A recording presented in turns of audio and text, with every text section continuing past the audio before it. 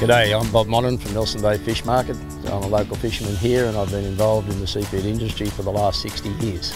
My dad was a fisherman here when he was a boy and my great-grandfather was as well. First went to sea when I was about 8 with my dad. Got seasick every day, but yeah.